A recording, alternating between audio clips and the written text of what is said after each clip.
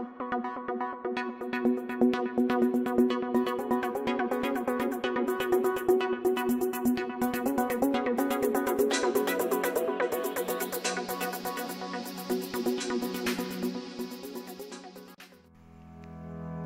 let us have our second theorem about proving theorems involving secants, tangents, and segments.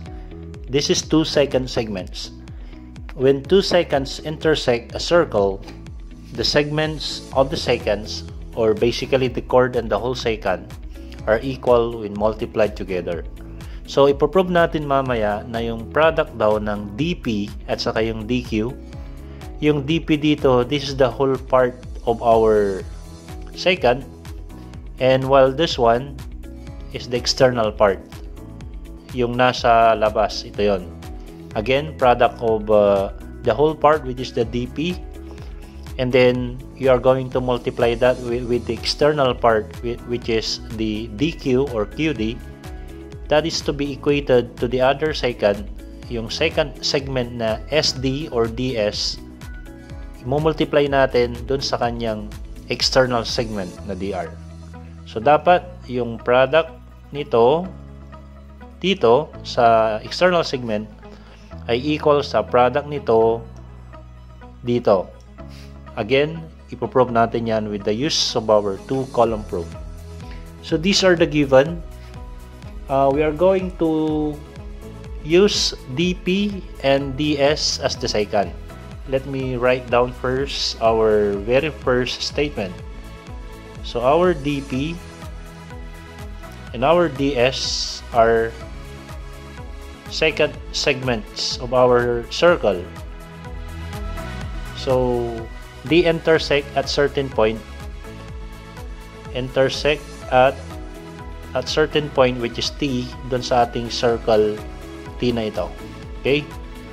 They intersect at certain point, letter D.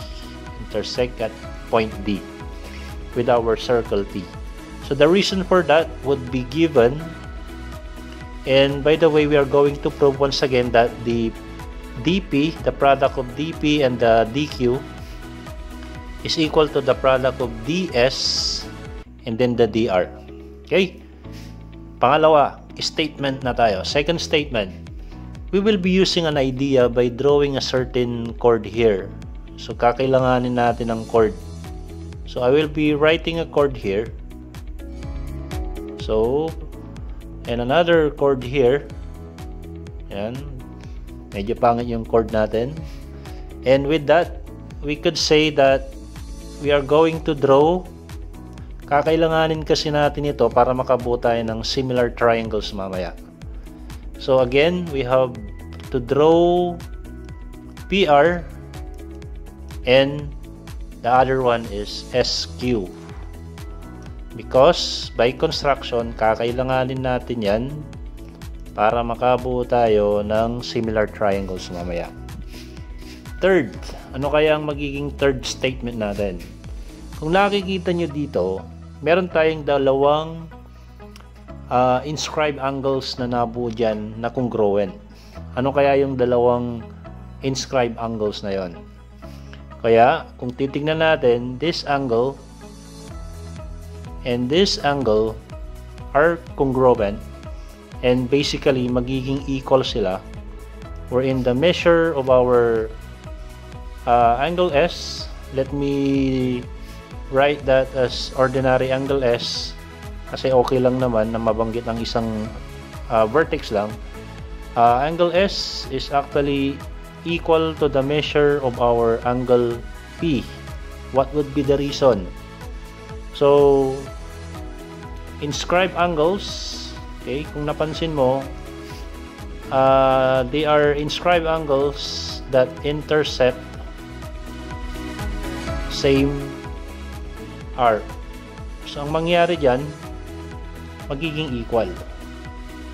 Magiging equal yung ating mga inscribed angles. Kaya nilagyan ko ng isang tick mark dito, saka isang tick mark dito.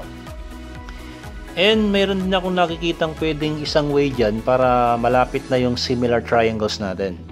We could also say that angle D, measure of angle D is equal to itself. dahil napansin natin na nag-overlap yung dalawang posibleng triangles dyan with respect to the angle D outside of our circle. So mamaya babanggitin ko kung sino yung dalawang triangles natin na posibleng maging similar mamaya by a certain reason. So with this, we could say that the reason here would be the reflexive property, because a certain expression is equal to itself. Yan yung mga ginagamit natin kapag may mga nag-overlap na certain side or angle sa isa or dalawang figures or sa dalawang figures. So number 5 tayo. Ngayon, may na-prove na tayo na dalawang angles na pwedeng maging dahilan para maging similar yung mga triangles natin. We could say here that the triangle PDR, I will select PDR. So looking at our drawing, the PDR here we have to start with this. We have PDR. That's a triangle that is actually similar now to other triangle na pwedeng makita dyan na ka-size din niya mismo. Hindi lang niya ka-size, kundi it could be as similar to yung unang triangle na yan because of the angles lang ang nakita nating mga statement with their respective reasons. So with that, if I'm going to say PDR sa first triangle natin, so PDR, so I would select that the other one also would be SDQ. I will name that way para magiging corresponding naman yung pagbanggit natin sa mga vertices niya. So triangle PDR, we have PDR. So for the other one, I would say SDQ. So what would be the reason? So parang magkahawig na reason nung kaninang unang theorem natin. The reason would be angle-angle triangle similarity theorem. So automatically kasi sa triangle, kapag mayroong dalawang triangles na congruent sa loob ng kada triangle na yon, automatically na yung third angle doon ay magiging congruent na rin because magiging add up to 180 kasi ang mga angles sa loob ng ating triangle. Okay? So yun, na-prove na natin na similar siya. Maaari na tayong makabuo ng posibleng mga segments na proportional. So for our statement number 6, maaari kong sabihin na magbabanggit ako ng dalawang sides. Let's say I will be selecting from a first triangle. Okay, with this first triangle na triangle PDR, pag gagawa ko ng fraction ko dyan, we have PD over let me drive to the expected dito para hindi na tayo mahirapan mamaya.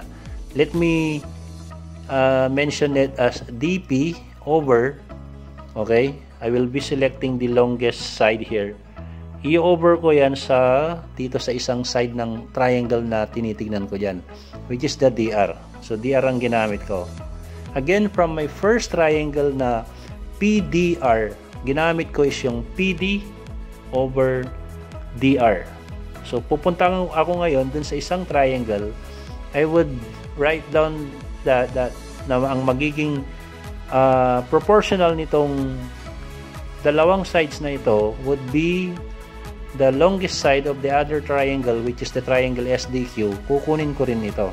We have kung DP kaninang pagbanggit ko, ngayon naman DS ang aking gagamitin. Ano kaya yung magiging denominator nito? Kanina, DP over DR ang ginamit natin. So ngayon, we have DS over DQ naman ang ating gagamitin.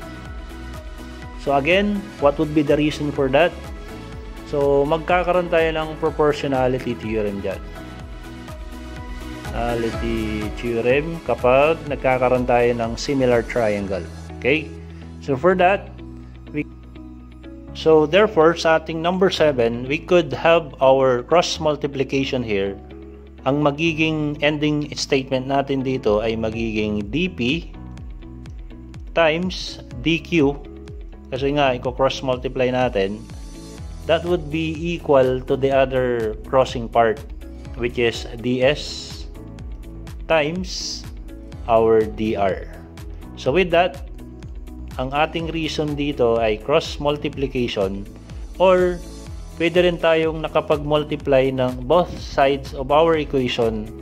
So ibig sabihin nun, multiplication property ang ating ginamit. So with that, napansin natin nagkaroon tayo ng na-prove natin na yung dp times dq is equal to ds times dr with our statements mentioned here with their corresponding reasons. So let me use that with our example here. So paano natin isolve ito? Once again, we are taking the whole part first. So we have x plus 8 will be the whole part of our first secant. I-multiply natin yan to the external part, which is the 8. Sulat ko yung 8. And going to the other secant, again, the whole part would be 18 plus 6. We are going to multiply that by the external part, which is 6. So we could distribute this by doing 8x plus 64. Yan. And the other one, we could have 18 plus 6, which is 24. We are going to multiply that by 6. So we could bring down the 8x plus 64. What would be the next? What is 24 times 6? We have 24, carry 2, 12, 1, 44.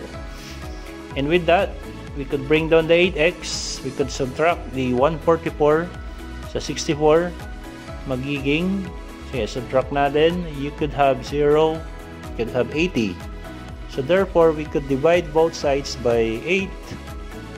And you will arrive at x is equal to 10, which is the value of this chord part of our secant. So later on, magkakaroon ulit tayo ng third theorem and we are going to prove it also.